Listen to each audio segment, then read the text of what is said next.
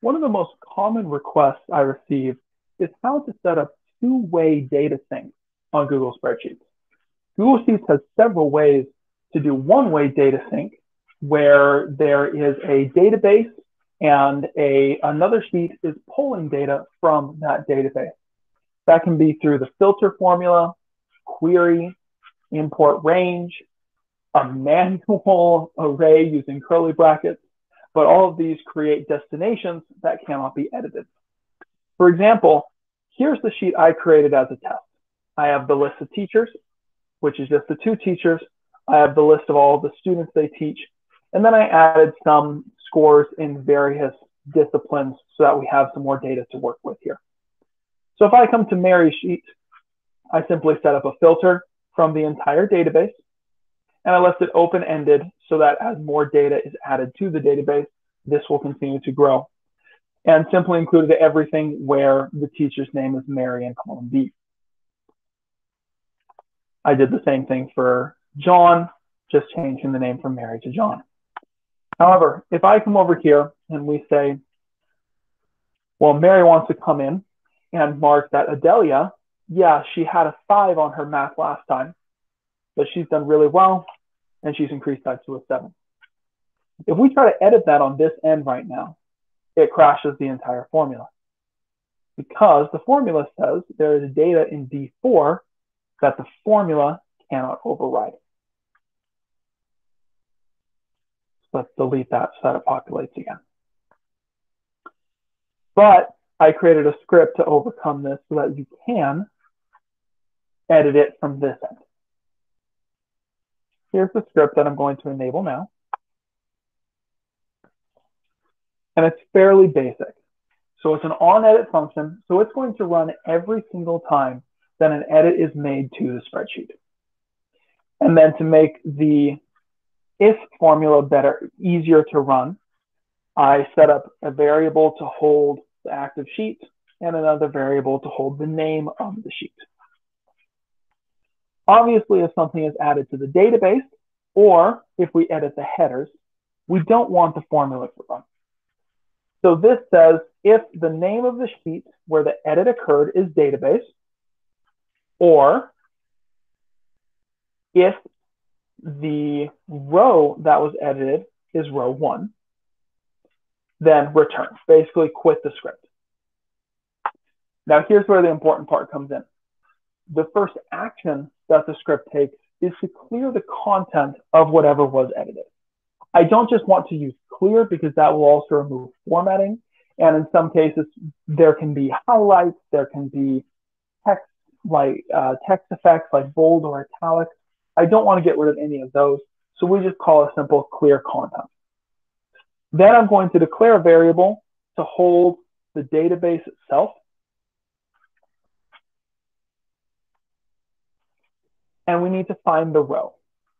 Now here's where this ID number becomes critical. The database is declaring the ID numbers, and I wanted to make sure they were unique, they were sequential, there was nothing obscure about them. So I just set up an array formula on the ID column saying that if there is any data in column B, if there's any data in column B, then column A should populate with the row number -1 to account for the header. So this column is automatic and just fills in whenever there's data here. So if I went ahead and added John here for whatever reason, it's going to populate right there, just showing you what that array formula does. And then I make sure that the ID comes into the sub sheet. If the ID number does not come across, this really doesn't work. The ID number has to come across. You can hide that. Oftentimes we do, because for human viewing, it's not a necessary column. The data there isn't necessary for us to see.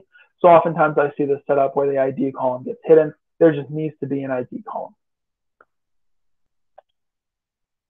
So on the sheet we're at, SS, get the range, and the range we want is the row where the edit was made, column 1, since it's always going to be column A that has that ID. and then of course get the actual value. Then we're going to go find that same location on the master sheet. Now I have this set up the simplest, where the columns of the master sheet and the columns of the subsheets are identical. Sometimes I see it where we don't actually pull the teacher across, or there's some other data that is on the master sheet that is not on the subsheets. In that case, we just have to adjust the column number as well. But for the simplest setup, we want to grab what that row number was, what that ID number was, and since we're accounting for the header, we have to add 1 to it. But it's always going to be at the same column where the edit was made. And then we simply set the value to whatever the value was that was added to a subsheet. So running through this again. If the edit is valid, it is not on the database sheet, and it is not on the header row, then delete whatever was entered, find the row number or the ID number where the edit was made, and then on the database sheet, change the value at that location to the value of the edit. And let's go ahead and try that now. So let's do the same thing. Adelia's math score went up to a 7. And as we can see, it cleared the value and reset it to the 7 on the database sheet here. And again, that works because of the ID value, which is unique to every single row. The ID value is found here. The script comes back and finds that same row and the column where the edit was made and puts the edit here. Now we can do the same thing to students. Let's say Larry's name is actually Lawrence, and the school wants to hold given names rather than nicknames. Lawrence has gone by Larry, but they want to actually keep the database with real names. It works here as well. Going to delete it and reset that value to Lawrence on the database sheet. I'll go ahead and put a link to the sheet itself. It's going to be view only. So if you want to have it, simply come to File, make a copy, and that will put a copy of this sheet into your Google Drive so that you can have full edit access to the sheet and the script here, and you can test this out yourself.